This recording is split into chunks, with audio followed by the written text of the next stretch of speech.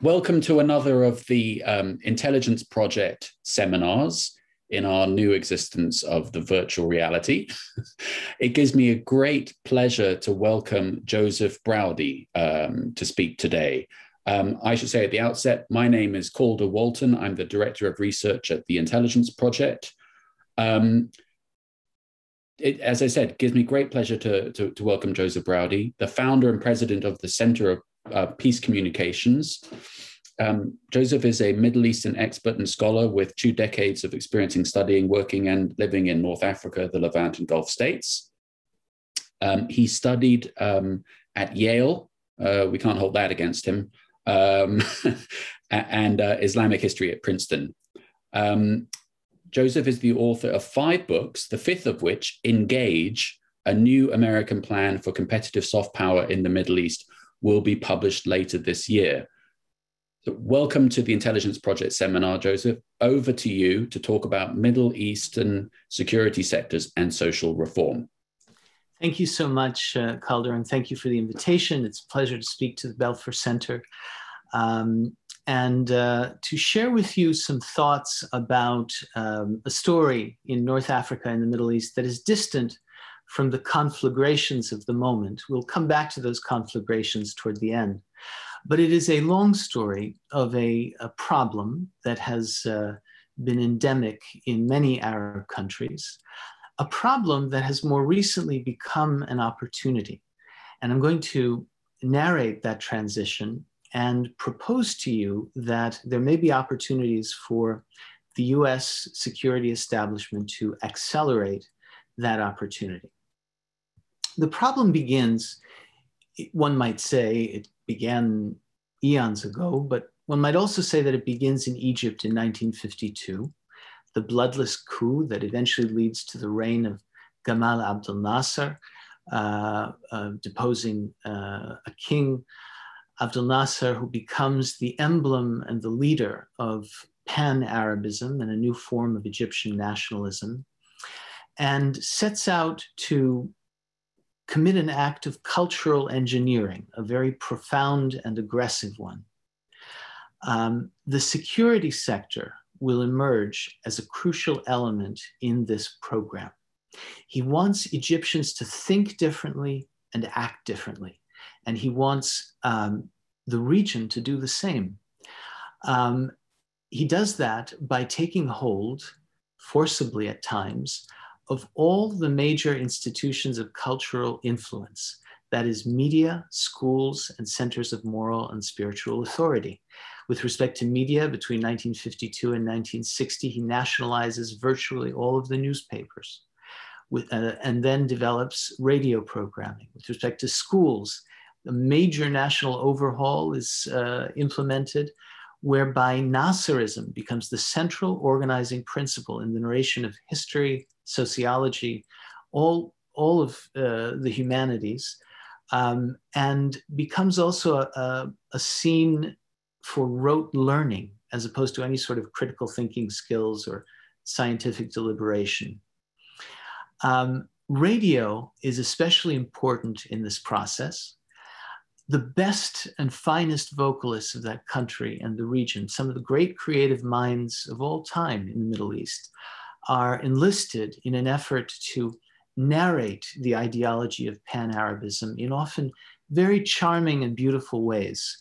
And I would like to share with you one example of that, a beautiful song that was sung by the great singer Farid al-Atrash, which essentially tells the story of pan-Arabism using the metaphor of a flying carpet. And I think the metaphor will be very obvious to you.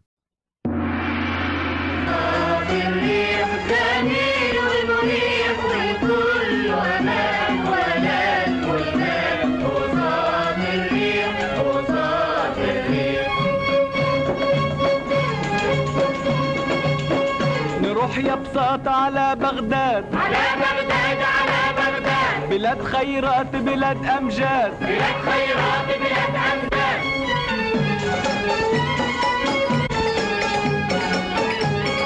احنا هنا بالسيف نحمي أرضنا وفي نهار الحيف نحمي أرضنا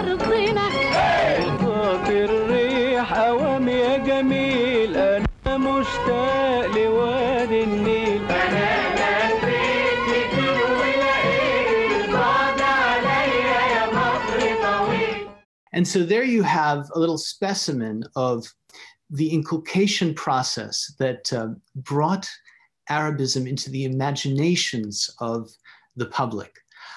It was saturation, and it had a name in Egyptian. They called it a sawt al-wahid, the single voice, the engineering of a single voice. I think of it as an identity machine, a mechanism that actually instilled a new identity. Now, this had teeth, this agenda. It was a political project that also sought to accelerate the eviction of Western powers, whether they be occupation in Algeria and elsewhere in North Africa, or domination via regents such as in Iraq. You notice that Iraq was part of that song. And the spearhead of that component of the effort was something many of you have probably heard of, a radio broadcast airing all over the region called Voice of the Arabs. And I'd like to give you a flavor for what it felt like to listen to that.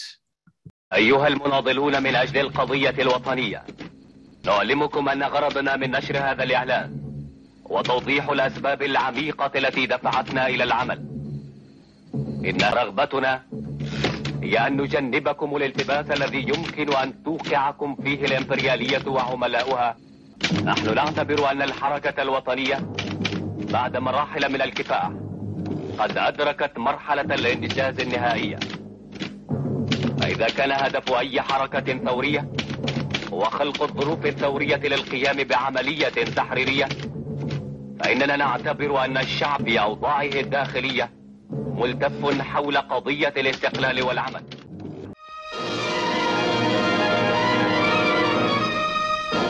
Without warning, revolution has swept away the young King Faisal of Iraq and his uncle Crown Prince Abdul Ilah. The tide of Arab nationalism is again in flood. The king is reported a prisoner, the Crown Prince is dead. Oil-rich Iraq, so vital to the Baghdad Pact, is, temporarily at least, in anti-Western hands.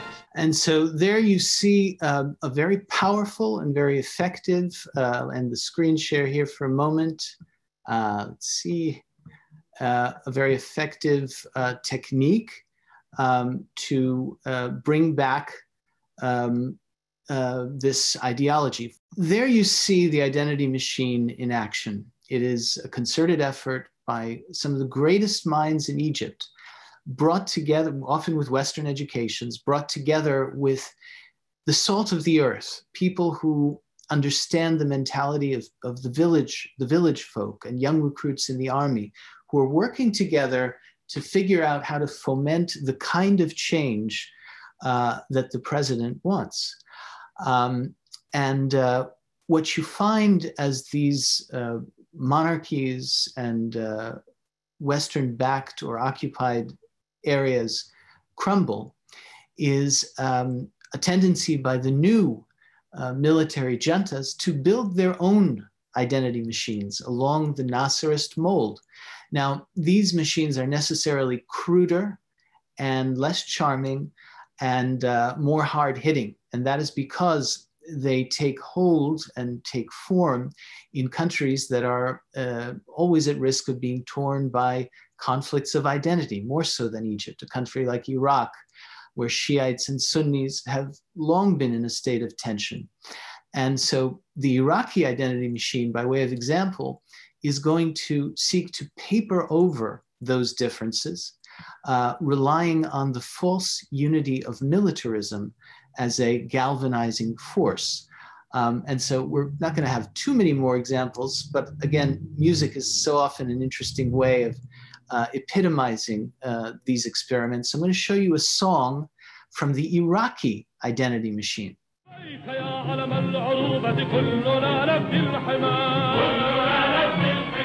لبيك واجعل من جماجمنا لعزك سلما لبيك إن عطش اللواء سكب الشباب له الدماء لبيك لبيك لبيك لبيك لبيك لبيك حتى تنقل الأرض الهتاف إلى السماء إلى السماء إلى السماء إلى السماء إلى السماء. And so there you have the identity machine that is contributing after all, and it's quite plain to the eye, to the deterioration of the social fabric. It is changing the fiber of how people think about one another. It is creating a mindset and a mentality denied the basic skills of critical thinking and liberal discourse, and as a result, that much more vulnerable to manipulation. Now, what happens next is even more tragic. We'll get to the good news a little later. It's that after the defeat of the multiple Arab armies by Israel in the 1967 war, it's known to Arabs as the Naqsa, Islamists begin to construct their own identity machines, newly empowered by certain oil-rich states that back them and in some cases harbor them. And they use the same techniques and the same tropes in their own media and outreach to the public, to the point that they are even plagiarizing Nasserist music or other pan-Arabist music and simply tweaking the words to reflect their ideology. So I want to show you that transition so you see the obvious switch from one to the next.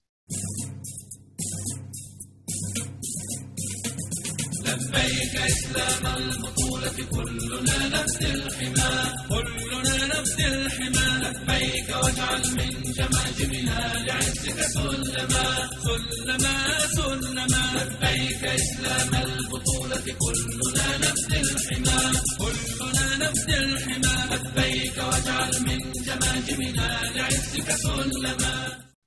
So I hate to overwhelm you with these rather unpleasant scenes, but I think those two songs, neck and neck, do a good job showing you this progression and in some ways reflect how a state-dominated machinery of inculcation brings down the discourse and sets up the region for escalating conflict. Now, the other thing that happens is that while the original machinery was constructed by very talented people with an education different from what ended up being instituted in their countries, a new generation of security sector cultural engineers is following along the same hymnal, but doing so less effectively and more crudely. And so from the Ministry of National Guidance in Egypt, we moved to something called the Hayat al-Isti'alamat al-Amma, which is sort of like a public intelligence and informational police that comes to dominate the Egyptian Radio and Television Union. And it is a machine that is inhabited by the ghost of Abdel Nasser long after Nasserism has lost its luster, but it seems to continue running on autopilot. And to some degree, it does to this day. Same hardware and almost the same software. The conflagrations of the Arab Spring revolutions show you that these machines by then are quite rickety, and they are not in a position to hold revolutionary fervor at bay. Plainly, those regimes that fell had failed to deliver social justice and welfare to their populations, and no amount of influence operations would stand in the way of their demanding their rights. Now, along the way, everything I've talked about so far is the military republics that cascaded as a result of Nasserist coups. What I haven't mentioned are the kingdoms. Now, the kingdoms are also in the identity business, but they have a lighter lift than the republics. And the simple reason is that whereas the republics bring a revolutionary ideology to their country, which requires enormous,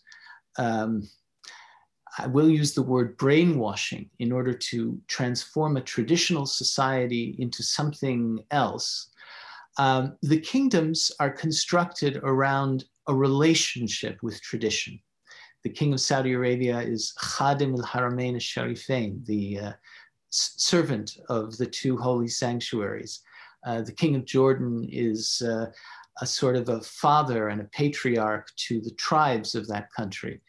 To use the example of the king of Morocco, he's Amir al-Mu'minin, the prince of the believers, Jews and Muslims alike. So they all are resting on the folklore and religious teachings that have always been there and simply tweaking them to conform to the political agenda of the state. It's a much lighter lift. And so the security forces are there and involved in culture, but they are not quite as intrusive as they are in the republics.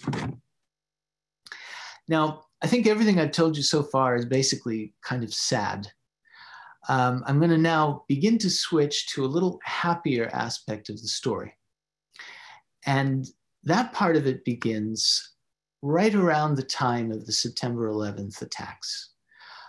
Shortly before then, and increasingly afterwards, Arab states are awakening to the fact that this jihadist threat, which has begun to plague the West, originating, of course, from the jihad in Afghanistan, is also haunting Arab territory. And you're seeing triple suicide bombings in Morocco. You're seeing equivalent carnage in Egypt, in Jordan, in Saudi Arabia, and elsewhere. And so this triggers high-level decisions to begin to use the same machinery, such as it is, to inculcate a more salubrious message. And that is not at all easy to do. It necessitates grappling with a fundamental problem. At the end of the day, denying Arab youth critical thinking skills is a tool of autocracy because it denies them the innovative capacity to criticize and to ask tough questions of everything around them. And yet, the way out of the jihadist mentality and the vulnerability to manipulation that so many young people suffer from is to grant them these skills. And so efforts are made along those lines. I think the first prominent example is in Morocco in 2003, after those triple suicide bombings in Casablanca that I mentioned. And you see a robust, multidisciplinary campaign waged by the government to do an overhaul of the religious fabric of Moroccan society. There are purges of mosques. There is considerable investment in re-empowering Morocco's indigenous mystical Sufi tradition, which is on the whole a tradition of tolerance. There's change in the education system to revive the historical memory of amity and coexistence among Moroccan Muslims and that country's vast Jewish population that numbered 265,000 on the eve of the Second World War. So that was a remarkable effort, and it delivered tangible results. And once again, the security sector was at the very least a co-pilot of that process. I'll give you one more example, and it was an example of a state that was kind of ahead of the curve. What they did, they began to do well before September 11th as early as the 1990s, and that was the United Arab Emirates, which reached a decision, primarily the Emirate of Abu Dhabi and other emirates followed, that after 20 years since the state was founded in 1971, in which the Muslim Brotherhood enjoyed a free hand to fight Nasserism and uphold the state by intervening in schools, pulpits, and media, the time had come to remove them from these posts and to begin to deny them a platform. And it's covered in the local newspapers of the period, which I've studied, how 165 journalists who are loyal to Jam'iyyat al-Islah, which is the local branch of the Muslim Brotherhood, have been removed from the following newspapers. And the general trend is that anyone who's an Islamist and has a platform isn't going to be thrown in jail, but he's going to be transferred to the sanitation department or some other division of government where he doesn't have a platform. That was only the beginning. And over time, the UAE began a painstaking program of cultural re-engineering that did make the tough decision to introduce the principles of critical thinking and tolerance and awareness of the other and celebration of diversity. In diversity is strength and all such principles.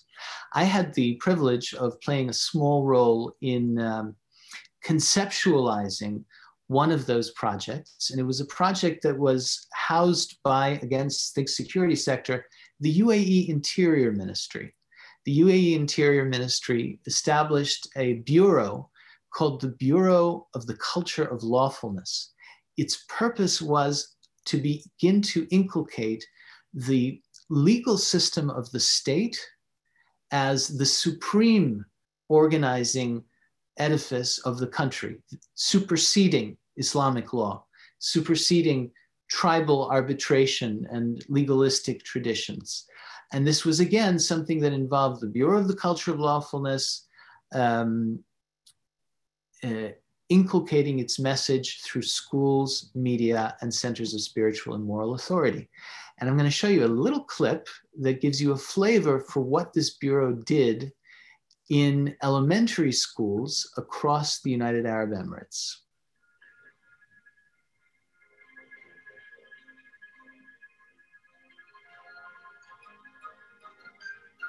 السلام عليكم ورحمة الله وبركاته. اليوم سوف نتعلم درساً من دروس الحياة، درساً مقتبساً من كتاب الله عز وجل، متمثلاً بالآية الكريمة: ولا تلقوا بأيديكم إلى التهلكة.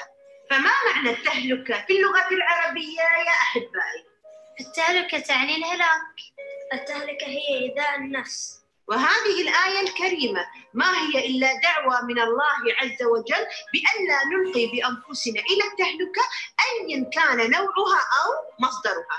ونحن في هذا المجتمع يمكننا تجنب التهلكة بتطبيق مبدأ يهدف إلى تحقيق العدل والمساواة بين الجميع، وهذا المبدأ هو ثقافة احترام القانون. لم أفهم ما تريدين الإشارة إليه. كيف يكون هذا؟ وما معنى القانون يا أستاذة؟ القانون هو مجموعة من القواعد تعمل على تنظيم الحقوق والواجبات لأفراد المجتمع. فهل تساءلتم ما هي العلاقة بين القانون والآية الكريمة وفق هذا المفهوم؟ لابد وأن يقوم كل منا بالحفاظ على القانون. إذن هنالك ارتباط بين ما تشير إليه الآية الكريمة ومفهوم القانون الذي يعتبر سمة من سمات الحياة. فعندما يحترم الجميع القانون ويطبقونه في حياتهم فهم بذلك يحمون أنفسهم والمجتمع من الوقوع في التهلكة. شكرا لك ولمكتب ثقافة احترام القانون. تعلمنا الكثير لنحمي أنفسنا من التهلكة بإذن الله. So there you have it. This is a sincere, long-term, gradualist project that is inculcating a new set of ideas. Now, again, you see that feature I mentioned before, that a dynastic state, right, an emirate, doesn't have to fight tradition in order to do its cultural program. It is it is projecting itself as a continuum of Islamic and Arab tradition. And that enables it to do cultural mediation and say, really, what does the Quran say? The Quran, the book that guides us all.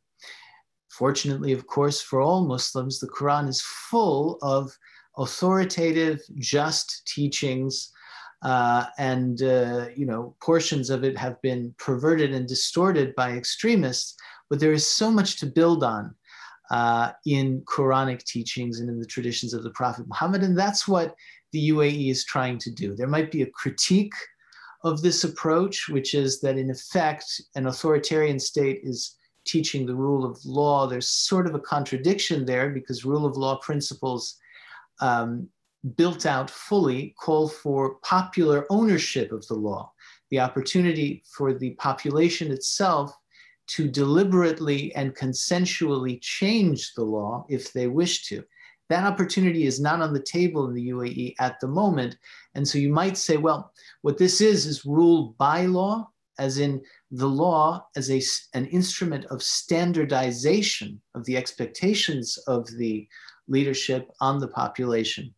But even if that is the case, it's also worth honestly pointing out that in many successful democratic experiments that happened incrementally over years, decades, and longer, notably in Europe, that was the evolution. Governments gradually moved, and the British government is on my mind when I say this, from essentially rule by fiat to the rule by law to the rule of law. And so there are grounds for optimism that over time, this project opens new possibilities in that society. Now, every example that I have given thus far, both the bad and the good, is a homegrown phenomenon. And so on the bright side, when Moroccans, Emiratis, I provide you other examples, decided to use their identity machines to promote good ideas, they didn't need any help from the outside world. They didn't ask for any help. They reached this decision on their own, and they found their own solutions. At the same time, some of these countries have also actually asked outsiders to assist them in these efforts. In Morocco, in 2007, I had the opportunity to embed as a researcher in a plainclothes unit of the Moroccan Judiciary Police and have a little bit of a peek behind the curtain at some of their activities and strategies. And indeed, one of the things they decided to do in order to strengthen the bond between state and society was to import some American expertise about community policing, which is that goal. It seeks and succeeds at its best to build bridges between the police and their population so that people don't fear the police. The police ask the people for their help, and they provide that help, and things are safer, and policing is less brutal. Also in Morocco in 2003, when they did that massive overhaul, when they wanted to build an Islamic satellite channel called a Sadisa that would broadcast positive, tolerant messages to the faithful, they actually, and again, the security sector played a role here, imported French media expertise to train the 10 or 11 odd broadcasters who became the anchors of that project. It was a one-year process. They went to France, then the French came to them. And so again, you have government-to-government cooperation in an Arab project of constructive social reform. So that is the narrative that I wanted to bring to you of the problem, security sector domination of culture and society, the opportunity, increased trends toward security sector influence of society for the better to some degree.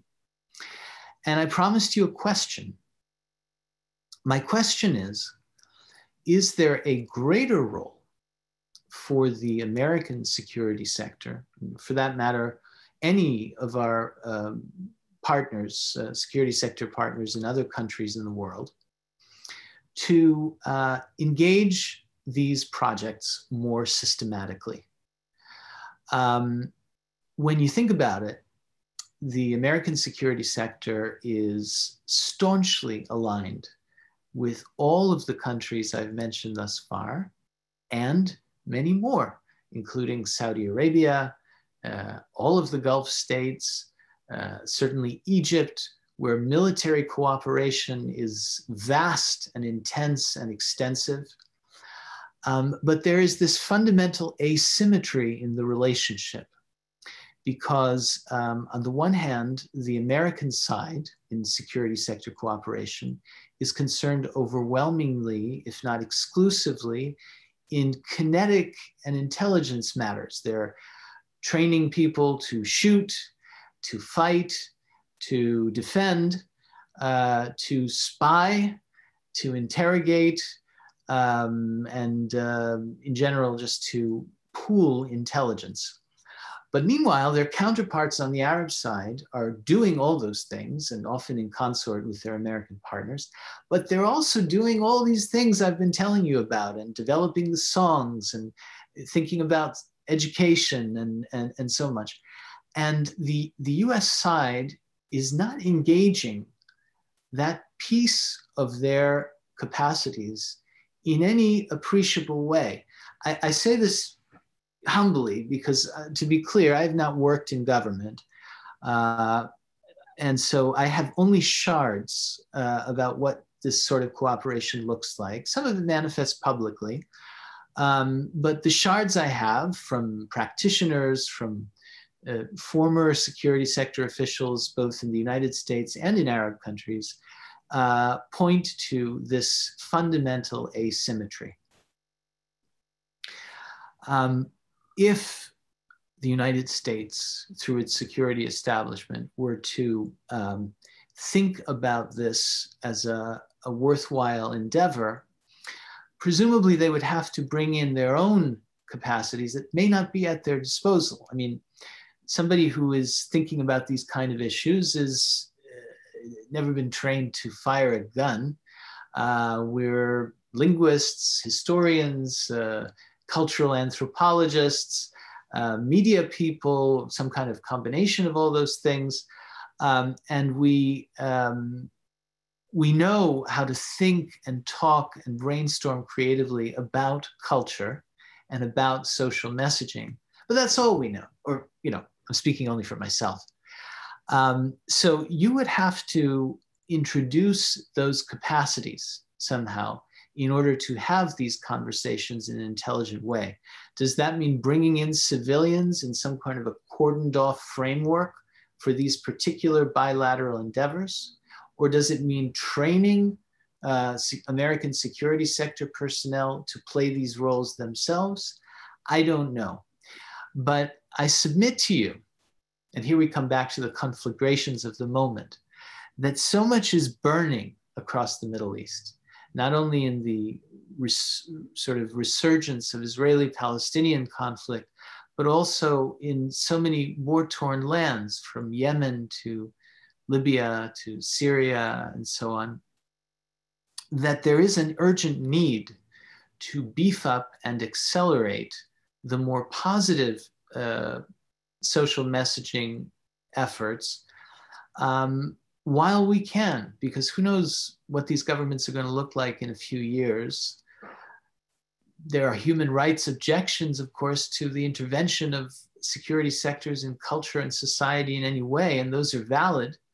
At the same time, a realist observation of the situation calls for us to acknowledge that such is Arab statecraft today. And as long as these instruments are around and they're in the business of culture, perhaps encouraging them to take best practices and grow them and magnify them and scale them is a worthwhile endeavor.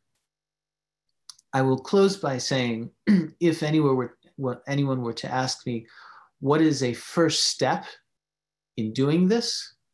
I say to an audience of researchers that it is to research the potentialities.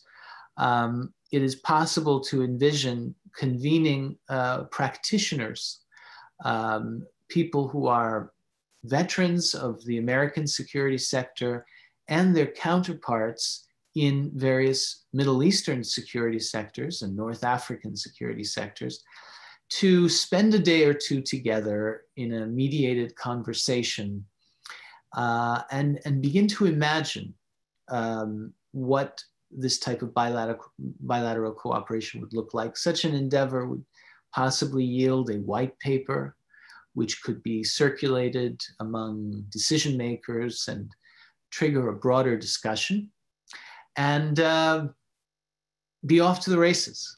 So that is the idea I wanted to share with you. It's really all I have to say at this point. And I'm happy to take any questions that you might have. Joseph, thank you for a wonderful presentation on behalf of everybody on the call. It was extremely stimulating. I should have said at the outset to all of us on the webinar that although this is an intelligence project seminar, Joseph has kindly said that there are no secrets here. So this is actually non-Chatham House rules. So he is happy, am I right in saying this, Joseph, to be quoted and attributed? No problem. Let me take the prerogative of asking the first question. And I would like to just sort of get at this in a bit more detail. Are there any examples that you can think of this sort of culture shaping activity undertaken by Middle Eastern security services that we might regard as positive? So what are the sort of success stories in your mind that we could turn to? Well, the examples that I've provided are some of my success stories that I could. Okay. I will give you one more. Yeah. Because I've spoken of states that have been generally, let's just say, benign actors for quite some time. A country where we have faced challenges emanating from it in terms of ideology is, of course, Saudi Arabia. And after their wave of jihadist attacks, the Mabahith al-Amma, which is sort of the FBI of Saudi Arabia, did begin to intervene by introducing television programming that was designed to dissuade young people who were at the point of joining jihadist groups, dissuade them from doing so. And so I do have one more clip. It's about 2 minutes long, and it is an excerpt from this program.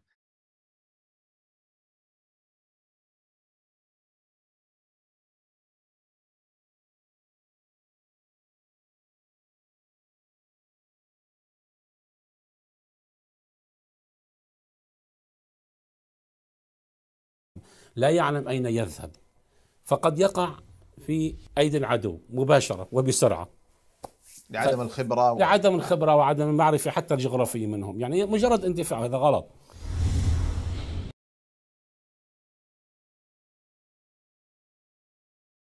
هناك جماعات قد تصنع بالأساس على أعين أجهزة أجنبية معادية للإسلام أو غير أجنبية، وربما تكون خليطا من هذا وهذا، قد تنشأ بشكل صحيح أو نية طيبة على الأقل، لكن تخترق بل تقاد. وهذا ما حدث واعترف فيه بالجزائر وغير الجزائر. ليس الاختراق فقط ولا أنه فلان مندس، فلان عدو للإسلام ودخل، هذا شيء خطير. لا، ليس هذا فقط، يزايد، يعني يجعل من نفسه هو الغيور والحريص على الإسلام والمسلمين ودولة الإسلام أكثر من العلماء والدعاة والمجاهدين أنفسهم.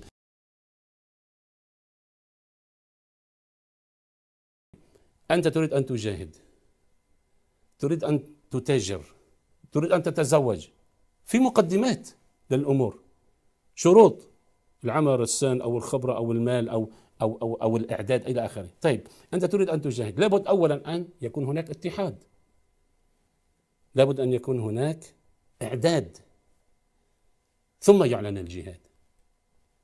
يعني هل بطريقة فوضوية نقاتل؟ هل تحت راية عمية وجاهلية نقاتل؟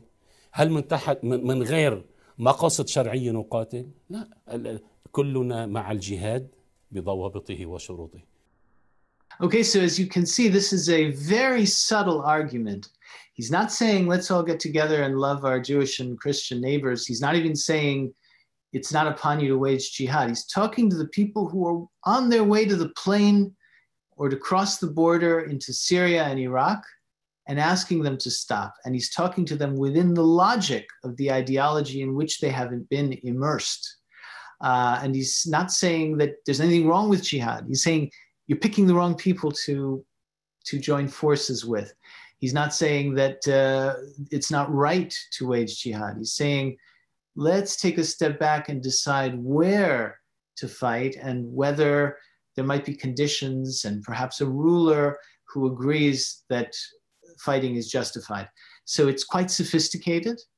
And at the same time, it's only part of a larger needed puzzle, because you also have to do the long, hard work of telling young people an altogether different story. Thank you. Fascinating. And that leads to a second question that I have that I'd like to take the second prerogative to ask.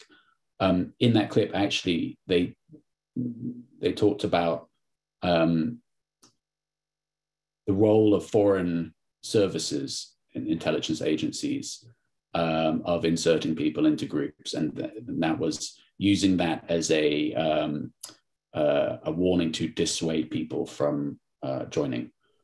And that was actually lurking at the background. It's the question that you asked at the end of your presentation. You asked us, but in the best possible tradition, I'm going to ask you back, which is, what is the role of foreign influence, training, direction, assistance over these reform programs, if anything?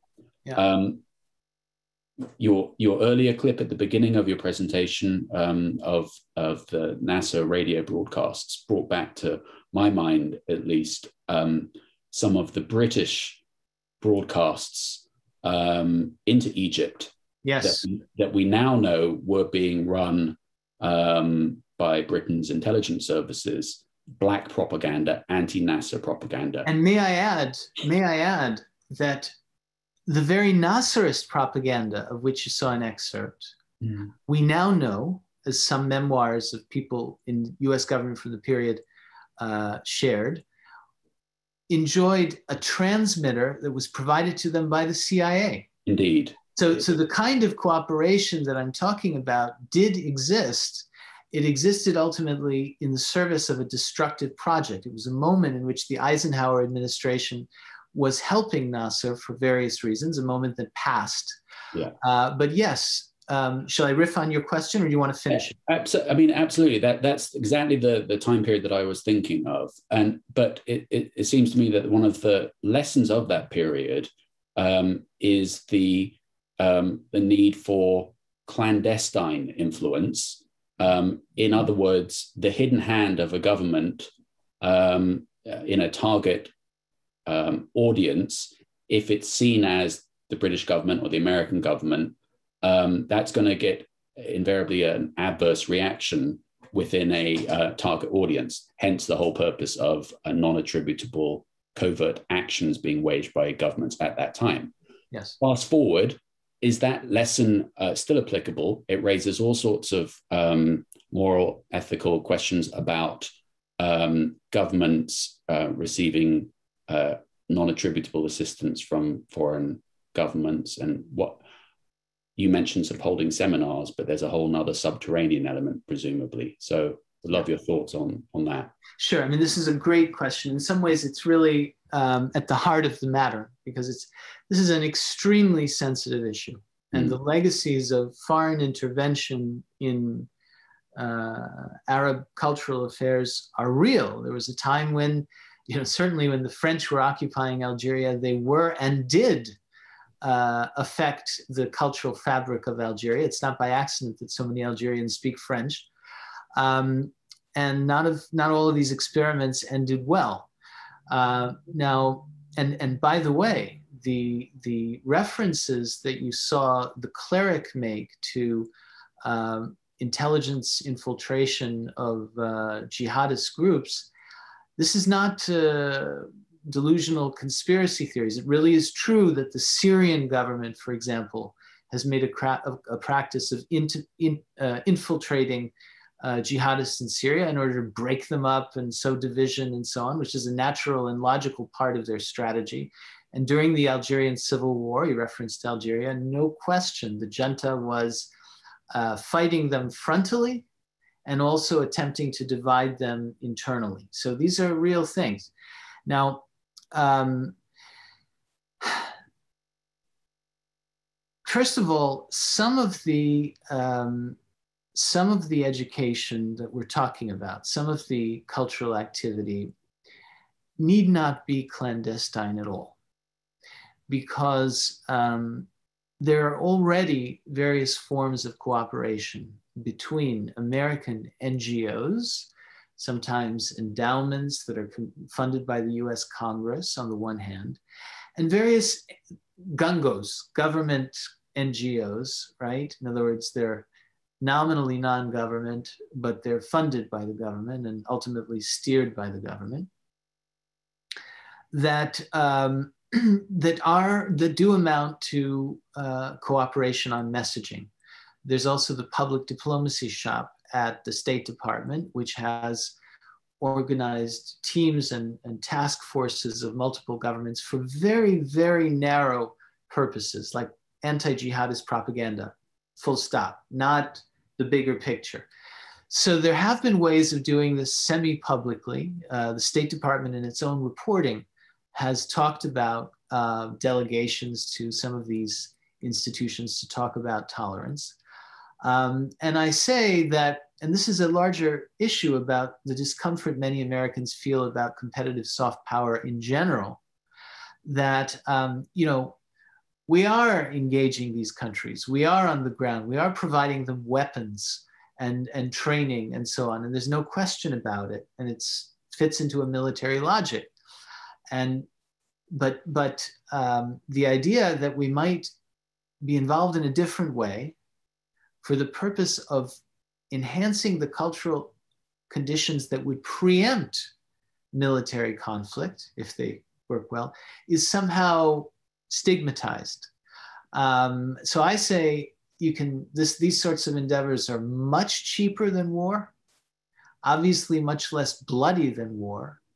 And if you're willing to be involved at all, or you decide that you must be involved at all, while you spend the vast sums in blood and treasure on fighting, why not couple it, even a little bit, with some kind of a strategy to ensure that the craters and the rubble that we blow into ISIS territories, that evict the ISIS fighters from the area, are replaced by something other than more jihadists? Thank you so much for that eloquent answer. I'm going to turn, we've got 10 minutes or so left. I'm going to turn over to the audience. We've got a question from someone called Anonymous Attendee, who asks, I don't have any secrets, but this apparently this person does. From the standpoint of American foreign policy in the region, what do you see as the largest missed opportunity in this arena, and with what implications? Well, I would say that the largest missed opportunity is undoubtedly Egypt. We are at a moment, as I mentioned earlier, when all of the major, all of the Arab countries that are the greatest voices, that have the noisiest platforms in the region, are allies of the United States. And Egypt, of course, although its film industry has taken a hit and there are new rivals to it, is a great exporter of soft power across the Arab world. Movies, TV miniseries in the month of Ramadan that just passed are viewed by hundreds of millions across the region. And I have a video, I won't show it to you because time is short, of President Sisi literally proposing international cooperation on the issue of soft power in the realm of film. He convened a group of movie stars to talk to them about it. It was aired on national television. He said, how did we get to the point where our soft power exports are so weak?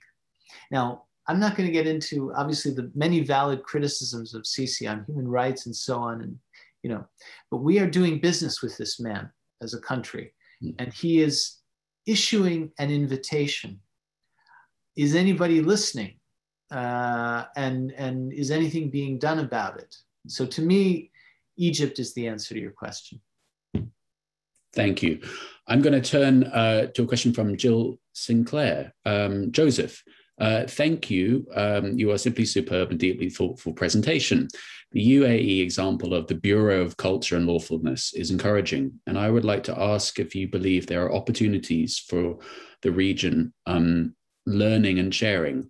Could we, for example, envisage the UAE offering to share, mentor the Palestinian Authority, or even Hamas in this regard? Or is this an unrealistic, unrealizable hope? I think it is an excellent idea. First of all, the UAE is very keen to involve the Palestinians in the unfolding system of the Abraham Accords, because honestly, in the long run, it doesn't work all that well if you don't find a way to engage the Palestinians and to show the Palestinians that it is of value to them and that the road to independence runs through it. And so, you know, there has been, as you know, great reluctance initially on the part of the two major Palestinian leaderships to engage the Abraham Accords. There's a sense that that might be changing. There is ferment and public support among the population for that engagement. And there's definitely pent-up demand for it. And so if an effective process of public and private negotiation, public diplomatic outreach combined with, you know, state to state or state to authority discussions proves successful, then I think there is a marvelous opportunity there, and it will benefit. It's just a win, win, win, win, win for all parties. Thank you. And we've got a second question from the same person, Jill Sinclair. Apologies for a second question. If there is time, do you see opportunities to use this sort of authentic indigenous traditions approach in helping to manage and mediate the situation in Afghanistan as we look at the specter of Taliban resurgence with all that means for women and girls? Well, indeed, first of all, I don't call myself an expert or even specialist in the dynamics of Afghanistan. Among the shards I have, again, is that some efforts by American and other Western actors to engage the Afghan police and other instruments of the state in social messaging were not supported to any significant degree by these Western governments. So there were people, I know some of them, who developed these sorts of proposals and brought them to, you know, I won't mention specifically who, but brought them to people who were in the military leadership of the United States in Afghanistan and proposed them, visited the country, met with the police, but they did not get these projects off the ground. I'm not saying that there weren't other successes that I'm not unaware of, but, you know, looking at it from a distance, we plainly don't see the kind of initiatives that you saw from the UAE manifesting publicly in Afghanistan. I mean, I'm sure there are many noble and courageous efforts, but they are not sufficient to affect the public discussion much. Thank you. And I'll just say again, we've got time for probably one more question. So please, anyone who has a question, don't hesitate to put it in the box right now. Again, from an anonymous attendee, we'll make this the last question. The UAE elementary school inculcation of a culture of law and lawfulness looks a lot like the rote learning of Pan-Arabism. Where do you find training in critical thinking in North African and Southwest Asian school systems? Yes, indeed. It is a great question. I have a really interesting video about it. Would you like to see it? I think if we've got time, yeah, you tell us. Let's go for it. This is a clip I put together. It's 5 minutes long, but as I say, I think it'll be worth your time to show you the fight over the issue of critical thinking in Arab countries. Now, the first person you're going to see is a cleric who is opposed to critical thinking, full stop. And he makes his case against critical thinking to a religious audience. The second person you're going to see is a proponent of critical thinking, who is an Egyptian graduate student at MIT, right near you, who got involved in something called Tahrir Academy, which launched in Egypt, an online-only educational project designed to sort of circumvent the rote educational system and appeal to Egyptian students online, where they're all logged on. And many, many people watched these videos, and his was an effort to introduce them to critical thinking. So here is a little bit of a flavor for the fight that is going on over this issue all over the region.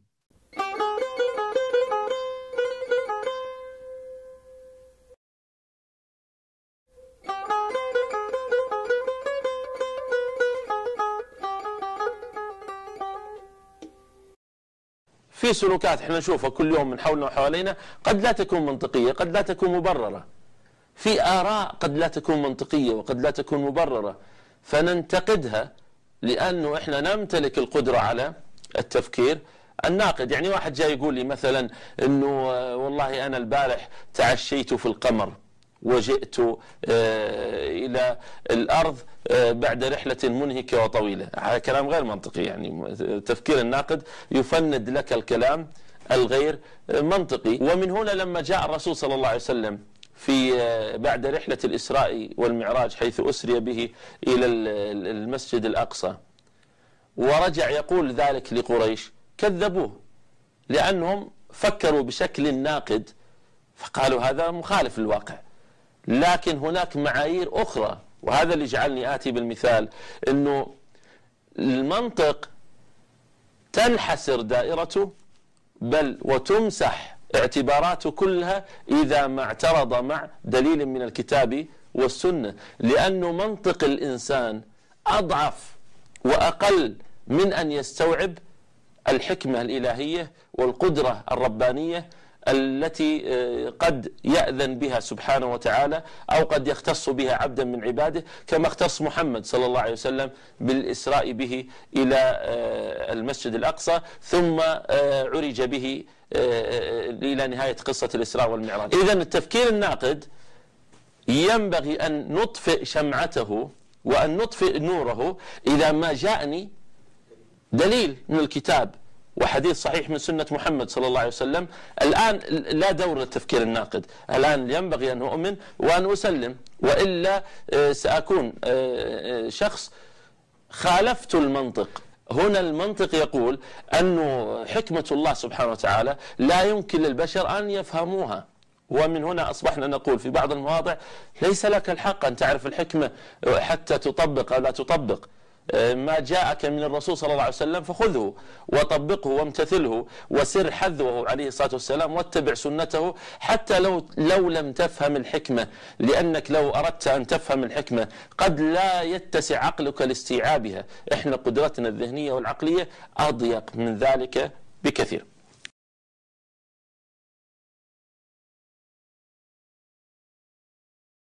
العالم بيتغير من حوالينا بسرعة الصاروخ.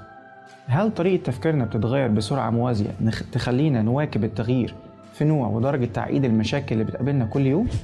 للأسف لا، لأننا بننشأ بطريقة تخلينا نتعامل مع المشاكل بأسلوب تقليدي. اتعلمنا حاجة وبنفضل نكررها ونعيدها تاني. الواقع اللي حوالينا بيقول إن قواعد اللعبة اتغيرت. المشاكل اللي بتقابلنا بتحتاج حلول أكثر ابتكارا، يعني حلول من خارج الصندوق. علشان كده محتاجين نتعلم مهارة مهمة جدا اسمها مهارة التفكير النقدي أو الكريتيكال ثينكينج. تعالوا الأول نشوف إيه هي الأعراض اللي بتظهر على الشخص اللي ما بيستخدمش الكريتيكال ثينكينج في حياته.